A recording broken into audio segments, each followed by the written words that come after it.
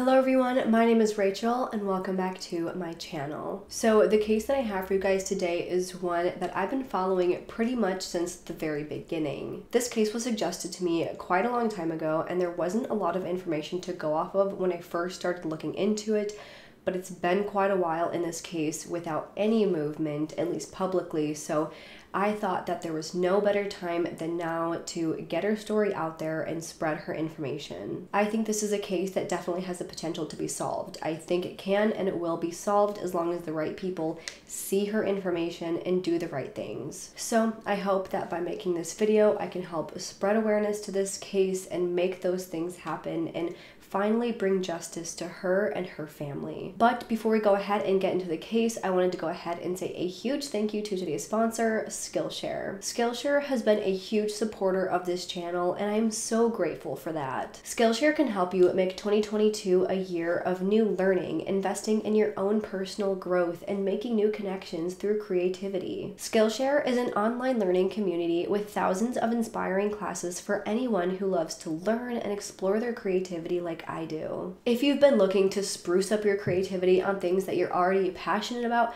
or if there's something that you've always wanted to start learning, Skillshare is a great place to start. They have thousands of classes for creative and curious people on topics like illustration, graphic design, art, photography, film and video, and so much more. Even beyond that, Skillshare even has classes that can help you level up in your current role, whether you're an entrepreneur or a freelancer.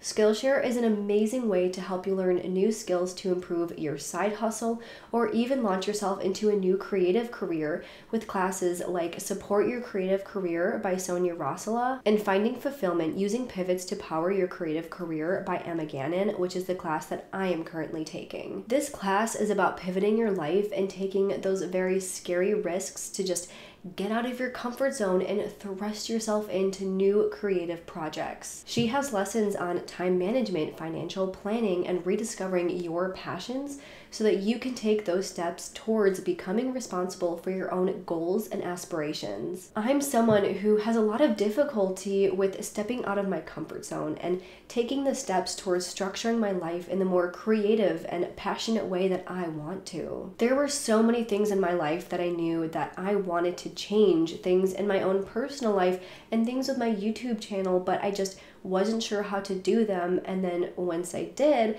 trying new things is really uncomfortable and it's really scary, and I just wasn't quite sure how to take that leap. But this class has been a huge part in helping me learn how to make those calculated moves to progress things in the direction that I want them to go. Skillshare is curated specifically for learning, meaning that there are no ads, and new premium classes are launched every single week, so there is always something new to discover. That is one of my favorite things about Skillshare. If you're a sponge like me and you want to learn something new all the time and you want to know everything about everything and you have a new interest every week, Skillshare is a great place to start. Skillshare's catalog is also now available with subtitles in Spanish, French, Portuguese, and German. Prioritize your self-care and wellness by investing in yourself and finding new ways to learn and be creative and relax with new skills and passions. The first 1,000 of my subscribers that click the link in the description box below will get a 1-month free trial of Skillshare so that you can start exploring your creativity today. Thank you again so much to Skillshare for sponsoring today's video.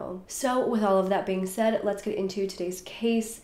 Today we are going to be discussing the case of Allyson Watterson. Allyson Joy Watterson was born on June 6, 1999 to her parents Misty and Alan in Portland, Oregon, and she had an older brother named Blake. She grew up in Hillsboro, Oregon and graduated from Hillsboro High School in 2017.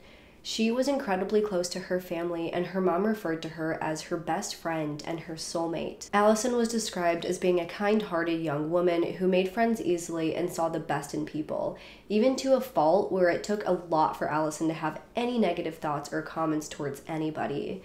Allyson enjoyed swimming, exploring the beach, baking, and loved celebrating holidays. She was super energetic and she loved school, but more so for the social aspect. She didn't really like doing actual schoolwork, but she loved that she got to talk to her friends and hang out all day. She loved having sleepovers with her friends, going on adventures outside with her family, and doing her makeup. She stood for what she believed in wholeheartedly, and she fought for animals, children, and anybody else who needed help. She had big dreams and aspirations aspirations of becoming a vet. But around the time that she went missing, she was just sort of trying to enjoy her 20s. Her mom described her as being a bit of a hippie girl, just out there trying to live her life.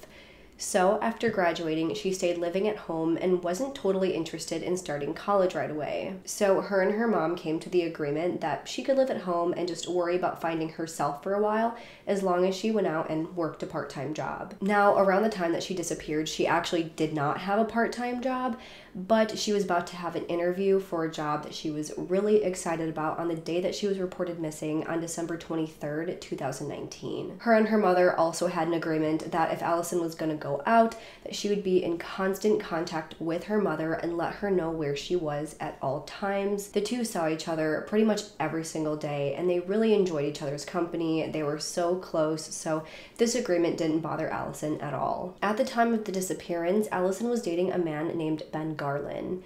The two had known each other since high school, they were friends in high school, and had recently reconnected. But her parents were not too happy when they learned about their relationship. He had a criminal record, which involved drugs, and he used drugs regularly. Her parents said that they also didn't really like how he treated Allyson. He seemed to only be interested in talking to her or coming by when he wanted sex or when he needed a ride from her. It seems like they had a very toxic relationship with this cycle of breaking up and making up, and it seemed like the pattern was not going to end anytime soon. Allyson pretty much had always encouraged him to get help for his drug use and go into a drug treatment program, but he never did. So the week prior to her disappearance, Allyson gave Ben an ultimatum.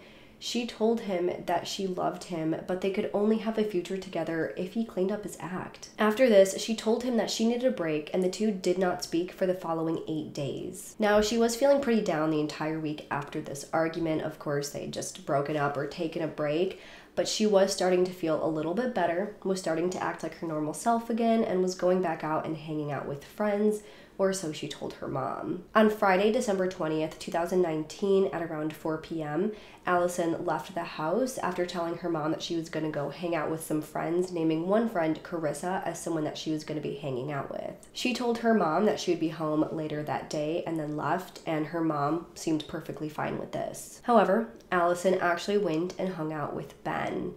She had recently rekindled the relationship, but she did not tell her mom about this because she knew that her mother would not approve. So by that evening, after not hearing from Allyson that entire day, her mom Misty texted her to ask her where she was, and that is when she admitted that she was actually hanging out with Ben and that she wasn't going to be home that evening. Instead, she'd be home the next day. But after this, her family had not seen or heard from her again. According to later statements, it was found that on that Saturday, so the next day, after the two had been hanging out for a while, Ben's mother, Molly, had dropped the two off at a train station at around 11 p.m. that night. Then, early that next morning, December 22nd at 5:35 a.m., both Allyson and Ben showed up at a fire station saying that they had just been robbed at knife point on 15th Avenue, which is around 2 blocks away from the fire station. So of course, the people who worked at the firehouse asked Ben and Allyson if they wanted them to call the police, but both of them said no. Ben then called his mother Molly to ask her if she could come pick them up. Then at the same time, of course, either way, even though Ben and Allyson said no, the fire station did call the police anyways. They had apparently both just been robbed at knife point, so there was really no reason not to call the police, so that is why they did that. So Ben's mom, Molly, showed up to pick them up just before the police arrived. So at this point, Ben actually did have a warrant out for his arrest, but apparently there's a law in Oregon that says that if they aren't actively committing a crime, you don't have to tell police who you are or provide them with an ID. So when police showed up and asked Ben who he was and asked for his ID, he didn't tell them who he was and they would not give him an ID. Then, after this, he got into the car with his mother. But Allyson did talk to police, and they asked her if either of them needed any help, and she said no, but she also did not provide her ID. Now, apparently there is body cam footage of this interaction that her family saw. I haven't personally seen it, but according to Allyson's family, she looked pretty normal in the video. no signs of distress, no signs of physical harm or anything like that. So then Allyson joined Ben and his mom in the car and they drove off.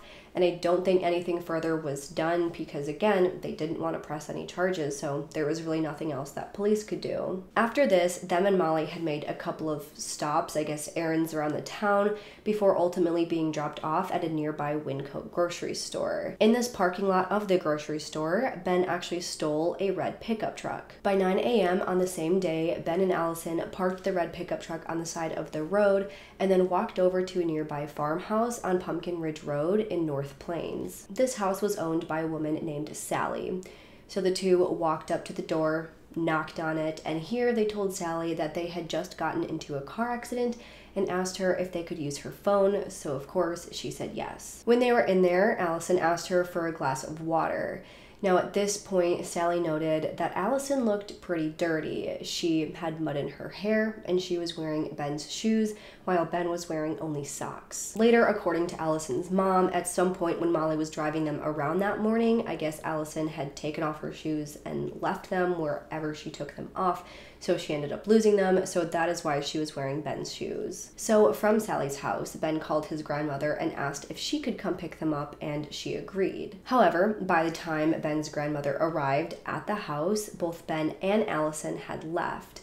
No one really knows why they left or where they actually went, but reports would later come out that said that a FedEx driver actually saw them walking towards the woods from Sally's house. But for the time between this and the next morning, we have no idea what really happened. So the next morning, on Monday, December 23rd, a neighbor of Sally's named Ralph found Ben sleeping in the bed of his truck, and Ben was soaking wet. When Ralph asked Ben what he was doing there in the bed of his truck, he told Ralph that basically all of his friends had left him and that Allyson had left him by himself in the woods, and that he was in the truck because he was out all night by himself and he was trying to take cover from the rain. So Ralph decided to take Ben and drive him back to his parents' house. When Ben got home, obviously he was still soaking wet, and according to his mom, he looked rough. He looked disheveled. There was blood on him. He had peed himself, and he was clearly on meth.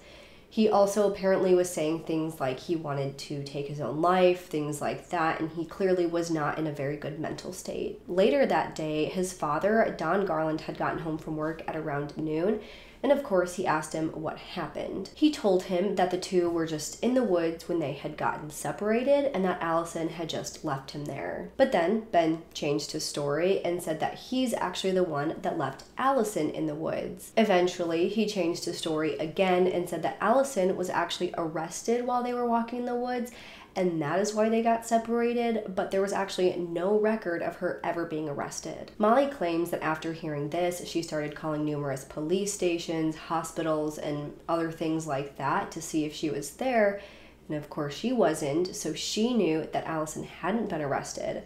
So clearly at this point, Ben was lying about something. Later in the day, Don called 911 to report Allyson as missing about 30 hours after she was last seen. The family then apparently went over to Pumpkin Ridge Road, where Ben said that he last saw her, to start looking around for her and see if they could figure out where exactly she went, but they could not find anything that led them to Allyson. After searching and knowing that she was missing for several hours, by 5:30 p.m. that same day, the Garland family finally reached out to Allyson's mother, Misty, to let her know that Allyson was missing. This was after Misty had already been worried for quite a while. She kind of had a feeling, so she had been reaching out to a bunch of Allyson's friends, asking around to see if any of them had heard from Allyson, and of course they hadn't. According to Misty, while she was asking around, she had also reached out to Molly, Ben's mother, who initially told her that she did see her, that she had been driving her around to the different areas when she was last seen. Now, I don't know the exact timeline of this, when she said this versus when they reported her missing, so I don't know if she continued on with this, saying this after they knew that she was missing to maybe cover her tracks or while they were searching for her or whatever. But still, several hours had passed before the Garland family even bothered to tell Misty that her daughter was missing. And when they did, I believe Molly did tell her the hiking story that Ben had originally told her. Basically saying that the two were hiking in the woods when the two got separated, that Allyson left him behind or that he left Allyson behind, and that's the last time that he saw her. But the thing about all of this, according to Misty, is that this hiking story simply did not make any sense to her. As far as she knew, both of them were visiting a mutual friend that weekend, not out hiking in the woods for no reason. She said that to her understanding, she thought that the reason that the two got separated was because they were driving the car to go visit a friend when the car broke down. So the two got out of the car and then went their separate ways to go search for help for their broken down car, and that is when they got lost and separated. But there was no evidence of any broke down car in the area, so that couldn't have been the case either. Misty was also very upset that Molly didn't tell her that her daughter was missing right away. She said that if Molly would have just reached out to her right away, that she could have left work right then and there and came out to help search for her. But either way, by Tuesday, December 24th, so Christmas Eve, police called out the search and rescue team who set out to search the area for Allyson. Over the next 5 days, hundreds of volunteers came out to help with the search. They also had the National Guard and searched any nearby property that they could. They used sniffer dogs to try and track Allyson's scent, and they did pick her scent up on Pumpkin Ridge Road.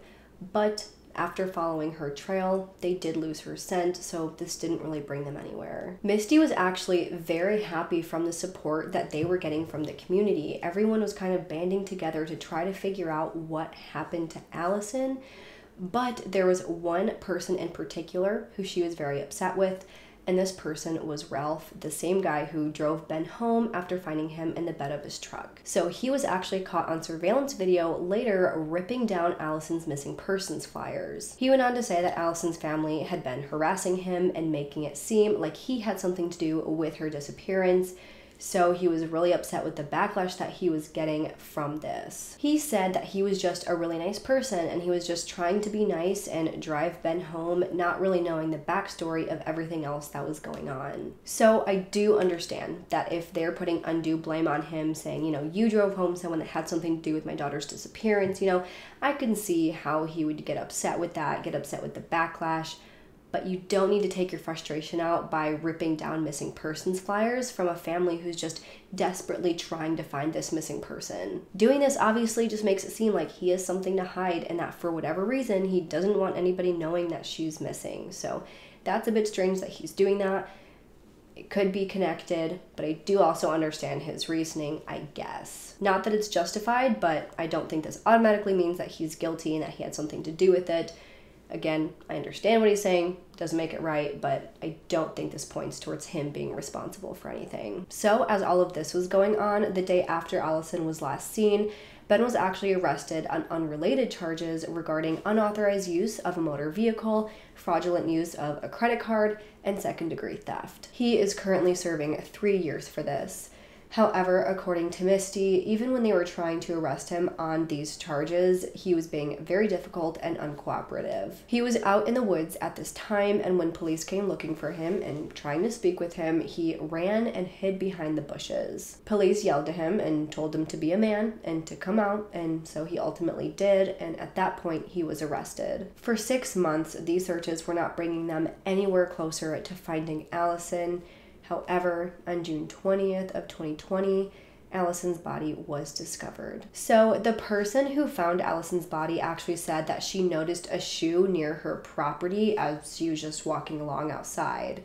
She said that after seeing the shoe, which turned out to be Ben's shoe, the Ben's shoe that Allyson was wearing that day that we discussed earlier, she kept walking further until she noticed Allyson's body in the bushes. She was found in a blackberry bush near Pumpkin Ridge, several hundred yards away from the main road. She was located wearing her yellow mustard sweater inside out, and then they did locate her pants and her underwear, but I'm not sure if she was wearing them. I've just seen that they were located. But her undershirt was actually missing, and I don't think that was ever found, and neither was her cell phone. Now, just as a quick side note, Allyson was only able to use her cell phone if it was connected to Wi-Fi. If she didn't have Wi-Fi, she wasn't able to contact anybody or get on social media or anything like that. So that's why throughout the entire search, they were not able to track her location based on her cell phone pings because there weren't any.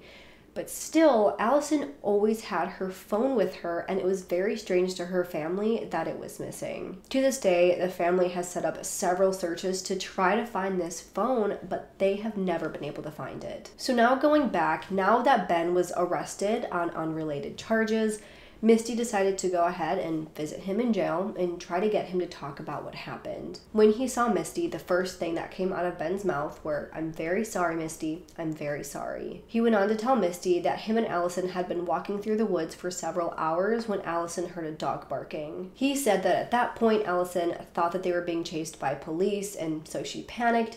And she said, "I'm turning myself in," and that is when she just took off. He said that after that, he found himself wrestling with a blackberry bush before falling asleep in it. I don't know what he supposedly meant by this, but that's all he said. But even after telling Misty this, he still went on to tell other friends and fellow inmates that he simply left Allyson behind because they had been walking through the woods and Allyson was too tired to go on. At this point, Allyson's family was just so frustrated that she was missing and that she was later found in an area that was so close to other houses, in an area that she could have gotten help from somebody. They're frustrated that either nobody noticed her or that for some reason she wasn't able to go get help for herself. They're frustrated that Ben's story just keeps changing, and they're frustrated that even if his story of leaving her behind is true, they're frustrated that he left her behind to begin with and still finds him responsible. They're just so frustrated with everything in this case. So other than this, there really isn't much more information to go off of in Allyson's case.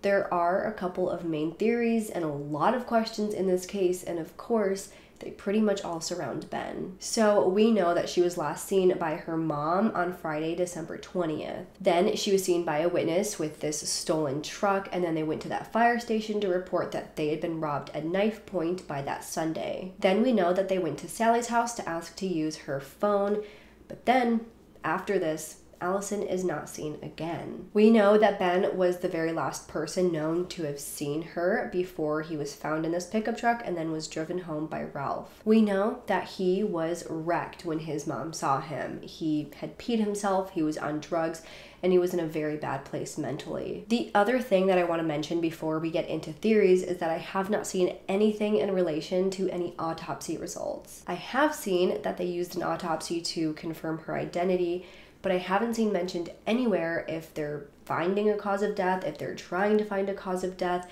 if she had anything in her system, if there were any marks on her, or anything else like that. Like, I haven't seen it mentioned anywhere that they're planning to release anything, or even that they're trying to find the cause of death. So that makes it even more difficult to come up with theories and try to answer a lot of these unanswered questions. So the first theory is that the two were walking into the woods for whatever reason, and then the two got separated and he left her behind, and then, you know, she was by herself and she just couldn't find her way out. She couldn't find her way back, so she died of the elements. According to her family and others who live in the area, the woods are very thick, dense, and they're very easy to get lost in. So if Ben had just left her behind, it does seem possible that she could easily just get lost and was not able to find her way out. But then the question is, why did he leave her behind? Was there an argument and he just got frustrated and took off? How come he was able to find his way out to the point of finding somebody's truck to lay in, but for whatever reason, she wasn't able to find her way out and find any houses or anybody else to ask them for help? Those are the biggest questions that I and pretty much everybody else who knows this case are asking. And for those reasons, I almost feel like this theory just doesn't make any sense. The other idea going off of this, though, is that what if what Ben said about her worrying about being arrested is true? Now, we know that at least Ben had an issue with using meth and that he was a regular user. I almost wonder if he had convinced Allyson to try it that day and then being on meth for maybe the first time, maybe not, I don't know, but maybe when she was on meth she gets very, very paranoid, because we know that meth is known for making the user very paranoid. Maybe in her paranoia she ran off and then, you know, she thought she was being arrested or something like that. she went and hid in the bushes, and, you know, because she was on drugs, she just hid in the bushes for so long that she got hypothermia, and that is how she passed away. And if she was on meth, that could make sense why she didn't necessarily realize that she was in danger, why she shouldn't be out in the elements, and that can explain why she wouldn't have gotten shelter and, you know, realize that her body was actually suffering from being so cold. It's December in Oregon. It's gonna be freezing, there's gonna be snow, there's gonna be ice, so the fact that she was only wearing a sweater at the time is very concerning. That can definitely mean that she died of hypothermia. And again, if she was on drugs, that can make sense why she'd be out there and why she wouldn't have asked for help. So I do think that that can be possible, and it can explain a couple of different things in this case. And it also could explain why Ben is so against telling the full truth. When he tells his stories, it's clear that he's changing up details, and so it's clear that he's hiding something. When people lie, though, they typically mix in, you know, little bits of the truth so that it's easier to remember, and so that, you know, if they're ever caught lying, they can point to these bits and pieces as being true. So if we want to say, for the sake of argument, that, you know, she really did get paranoid and that she really did go run off and that he had no idea, you know, where she went and that's why he left, then what does he have to hide? Why isn't he telling the full truth? Well, if he provided her drugs that ultimately caused her to get lost and die from the elements, he knows he can probably get in trouble for that. Maybe if he gave her too much or gave her something that maybe she didn't consent to. What if he gave her meth that had something else mixed in with it that she had no idea that she was taking?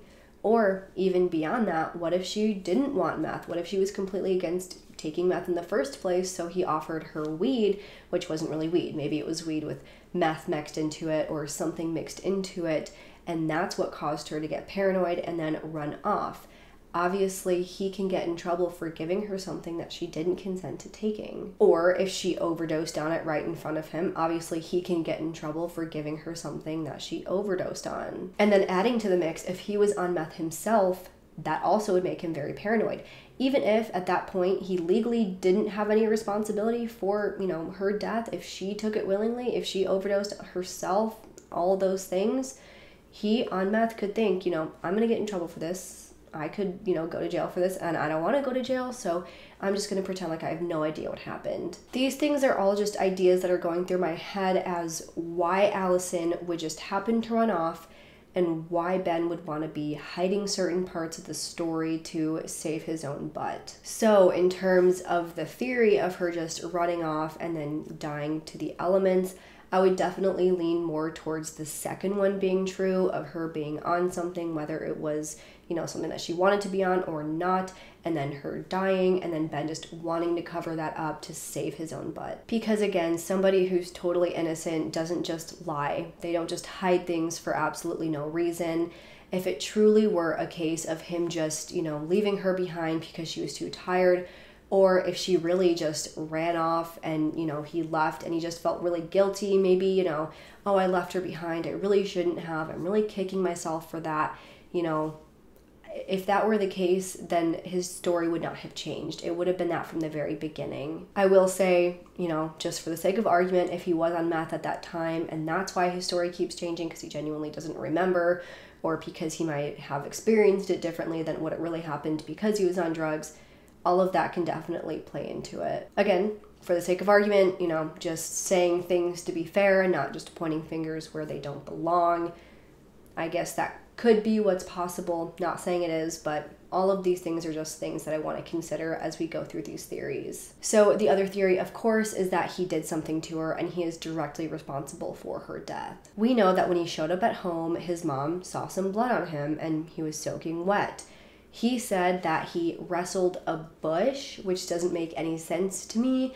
So I feel like, again, that could have some truth to it, but I don't think that that's the full truth. So what I'm wondering with this is, what if he pushed her? What if he pushed her into a bush and then wrestled with her in the bush, and that's how he got all the cuts on him? Because maybe he really was in the bush and maybe they cut him and that's why he was bleeding, but he was really wrestling her because maybe they got into a fight. Maybe he pushed her.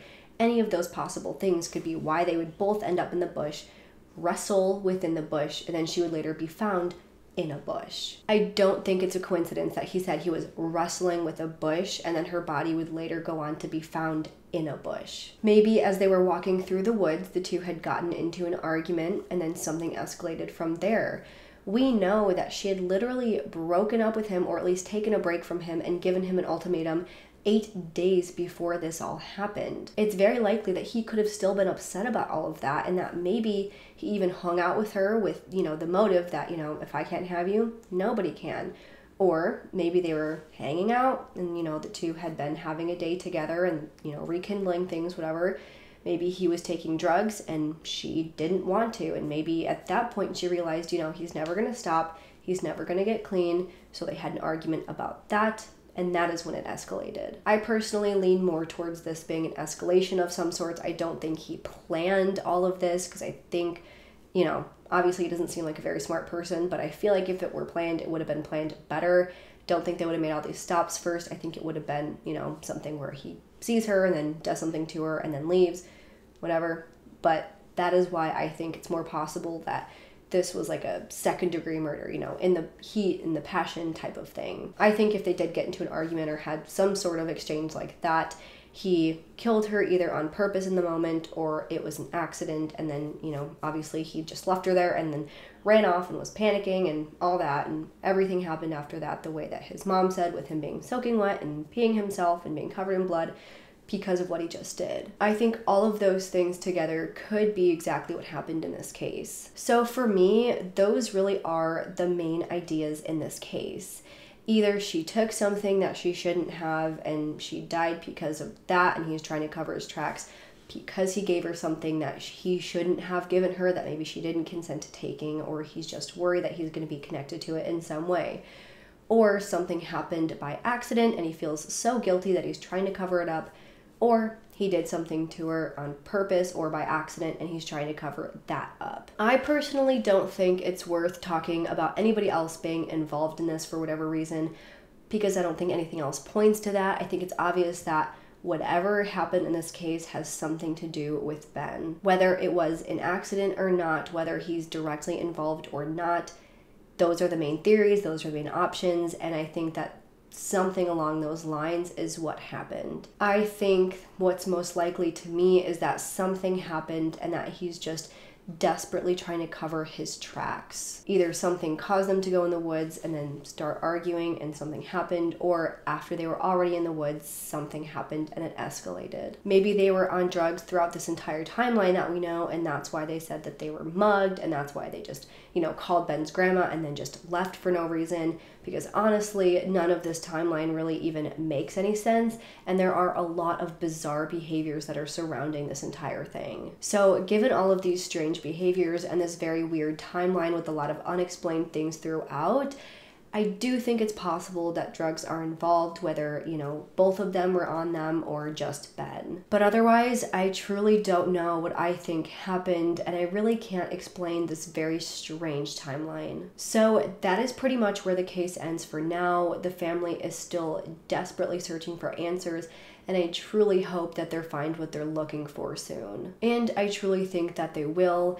I believe one of the investigators on this case said that they themselves believe that this is a lot more than just a random happenstance instance. So that just gives me a lot of hope that they're still looking into this case and doing what they can to bring justice to her and her family. I just hope that spreading more information about Allyson's case and bringing her case more attention and awareness can help bring Allyson and her family closer to finding justice. But with that, I'm really looking forward to hearing your guys' thoughts. What do you think really happened in this case? Do you think that it was an accident or not? And do you think that Ben is hiding something? If so, what? Let's discuss the thoughts and theories in the comments below. If you liked this video, please make sure to go ahead and leave this video a thumbs up and subscribe to my channel. I put out new true crime and mystery videos every single week. Don't forget to go ahead and turn the notification bell to on so you don't miss out on any of my future videos. Make sure to go ahead and follow me on Twitter and Instagram. Both will be linked down below. And if you have absolutely any case suggestions, please send those suggestions over to my email at RachelShannonCases@gmail.com. With that, I hope you guys have a great week. Stay safe and stay healthy, and I hope to see you next time. Bye!